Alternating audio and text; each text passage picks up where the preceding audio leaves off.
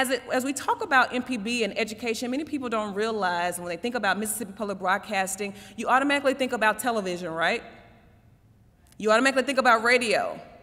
You don't always think about education. So as a director of education, I'm really excited to share with you all about the many services that we provide every day. And these are direct services. So we are a convener for events such as this, but we also are able to provide direct services in the fields of early childhood and dropout prevention, college and career readiness. We also provide instructional resources for K through 12 educators, and we also provide a lot of community engagement around the state of Mississippi as well. So I would encourage you all to check us out on our website, mpbonline.org. Click on education, and you'll see a lot of the information about the various resources that we can provide to you all. And we want to make sure that everybody today is an American Graduate Champion in your own way, that you will engage with us beyond today. Don't let this be the end, but engage with us beyond today to make sure that we're impacting students across the state of Mississippi. Is that all right? All right. So I want to bring up at this time, one of the features that we have as it relates to youth engagement is in the summer every year since 2012, we've engaged high school students around the dropout crisis, and they come to us for leadership development. They learn about community engagement and development. They learn about production skills, and they create their own mini documentaries around the issues that they face as students today. And they are the producers, they are the directors, they are the script writers, they are the actors and the actresses. They do all the music and the videos. And so I'm really excited to bring up at this time Ishmael Gray, one of our students who has gone through our Summer Institute, and he's also been instrumental in working with us throughout the years to make sure that we implemented a peer-to-peer solution to make sure our students are part of this solution as well. So let us receive Ishmael Gray to come and talk about his experience, and then we'll show you a quick video of some of the work of our students across the summer.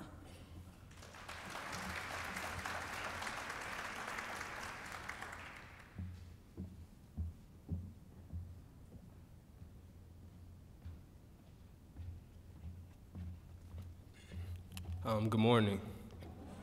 My experience with the AmGrad program over the summer, it really helped me, like, as an artist and as a producer. It helped us as students be able to express how we really feel about what's going on in society, and allowed us to be creative in our own ways and share our own talents. And it was a good way to connect with people, like other kids around the city, and basically just learn more about film and production and how we can use those things to help fix the problems that we face in everyday society. So it's a very good program for young high school students to just be creative and actually come up with ways to fix the problems that they see every day.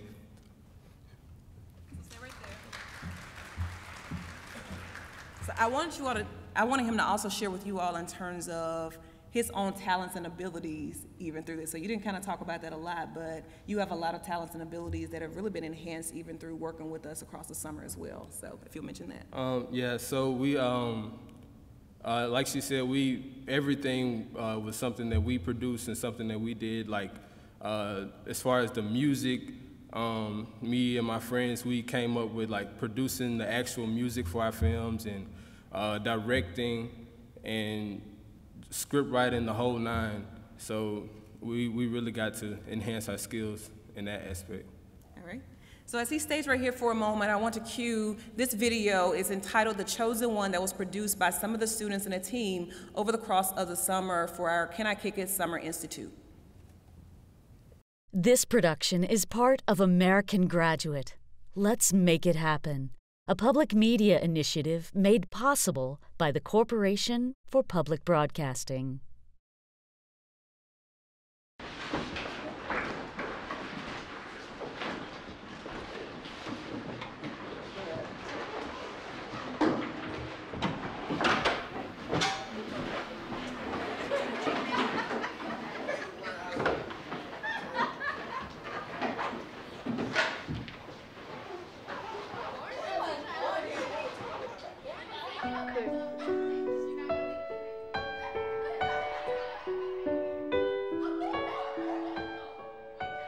Good morning, class. Let's take a look at the quote of the day.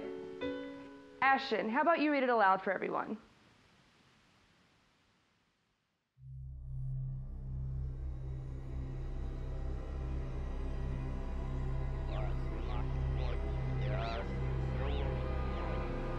it a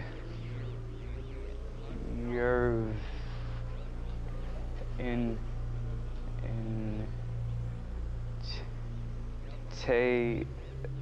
egg.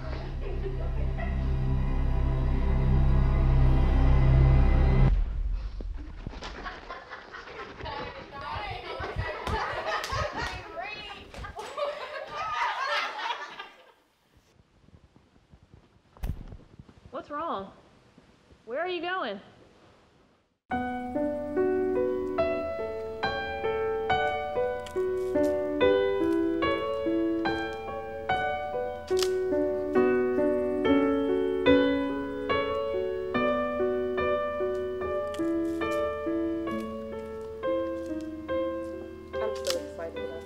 You've made. I am too. Congratulations, Aaliyah, on making all A's. Thanks, Mom.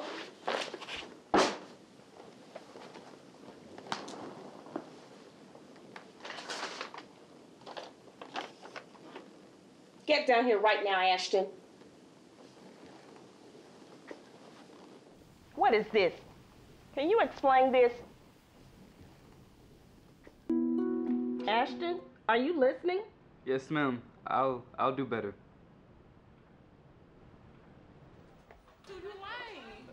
Dr. Jackson? Yes. I just wanted to apologize for the way I acted yesterday. It's fine, but why were you avoiding me yesterday? I'm concerned about you. I had a bad day yesterday. What happened? Do you want to go to my office and talk about it? Sure.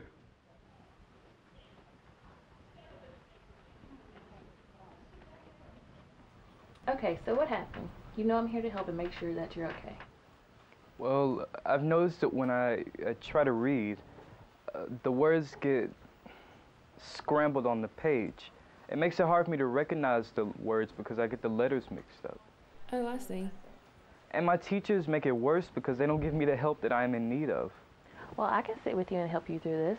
So after school, you and I can have a one-on-one session, and we'll see if this helps you improve in all your classes. Thank you. I really appreciate this. You're the first person who's ever tried to help me. No problem. That's what I'm here for.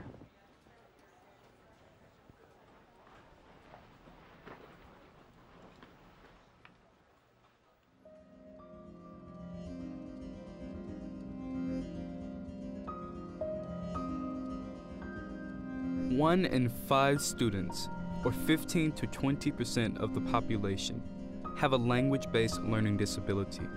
Nearly the same percentage of males and females has dyslexia. In minority and high-poverty schools, 70 to 80% of children have inadequate reading skills. 62% of non-reading students dropped out of high school. And 80% of children with an individual education plan have reading difficulty, and 85% of those are dyslexic.